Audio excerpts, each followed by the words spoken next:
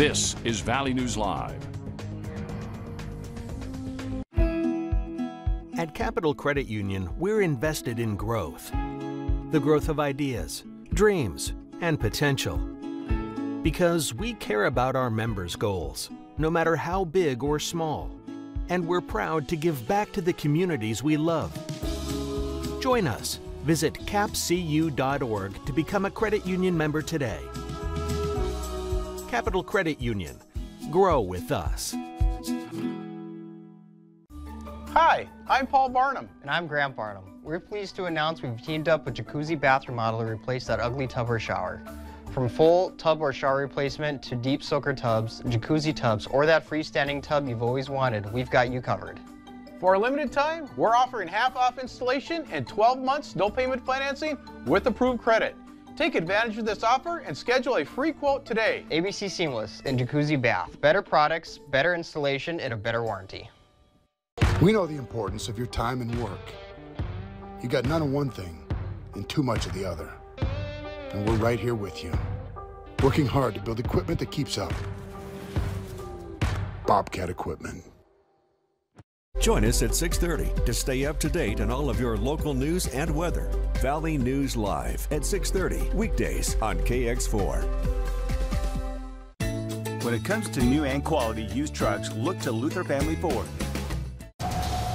Tonight's weather brought to you by Tobolt Seed. Get your high premium non-GMO soybean contract for 2024. Tobolt Seed. Let's grow together. All right, everyone, welcome back. Thanks for joining us here on this Tuesday evening. Mostly sunny, mostly clear. Great conditions for that evening commute.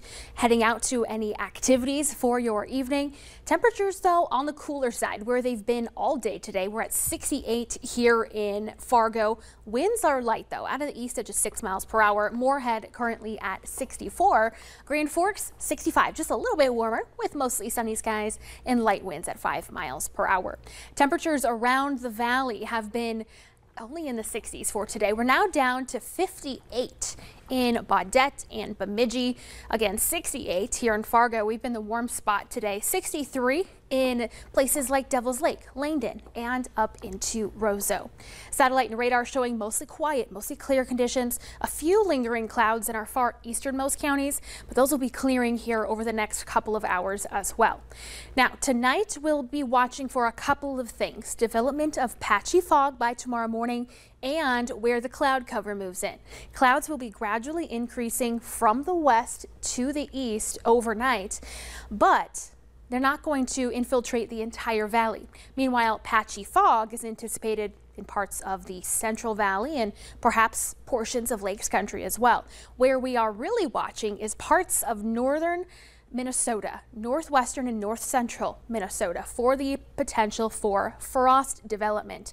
Now, none of our forecast models show temperatures in the 30s, but with our atmospheric conditions that we have, the clear skies, the light winds, temperatures already cool, I fully anticipate temperatures to be dipping into the even mid-30s in parts of northern Minnesota. Then heading into the rest of our morning, clouds start to increase and the wind picks up out of the south and east. That's going to mix out any fog through the morning hours and a few clouds as well. Temperatures are going to struggle again because of cloud cover and a little bit of that breeze. A little warmer than we've been today, though, expecting upper 60s to lower 70s. Brief clearing in the afternoon before additional cloud cover late Wednesday night ahead of our next weather system. We'll talk about that here in just a second.